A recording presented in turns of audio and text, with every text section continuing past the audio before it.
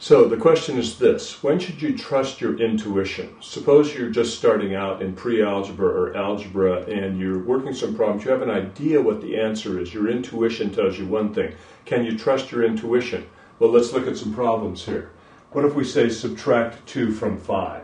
What does your intuition tell you about that? 3? Well, that's the correct answer. So in that case, your intuition is right. Now, when you say subtract negative 2 from 5, we start working with negative numbers. Now, what does your intuition tell you?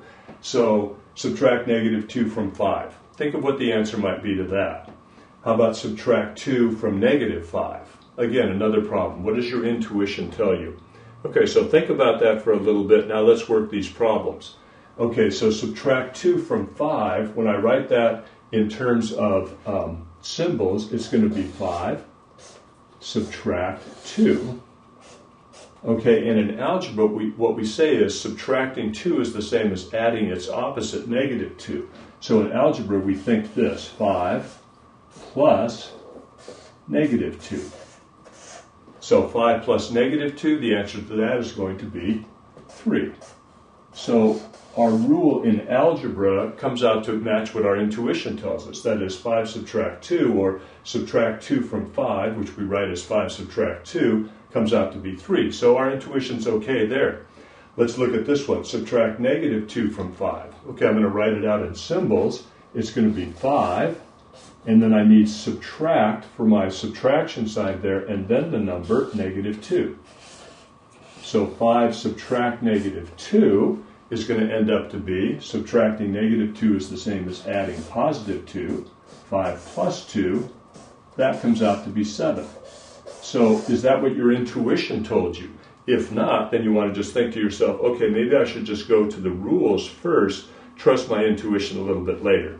Okay, how about subtracting 2 from negative 5? Well, that's going to be negative 5, and then I want to subtract from that 2. Okay, my rule for subtraction tells me that this is going to be negative 5 plus negative 2, because instead of subtracting 2, I want to add negative 2, and negative 5 subtract plus negative 2 is going to be negative 7. So again, ask yourself, did my intuition tell me that subtracting 2 from negative 5 was going to give me negative 7? If it did, you're okay. If it didn't, then what you want to do is make sure that you go to the rules first. Trust your intuition later after you've had a lot of experience doing this, because after you've worked a lot of problems like this where you change subtraction to addition of the opposite, you will start to think like this. This will represent what your intuition tells you. But a lot of times students just starting out in pre-algebra or algebra, their intuition will give them a different answer, and they'll want to stick with their intuition in spite of the fact that it's giving them wrong answers. So you want to make sure you can change subtraction to addition of the opposite, get the correct answer, work a lot of problems, then your intuition will start to match the correct answers to these problems.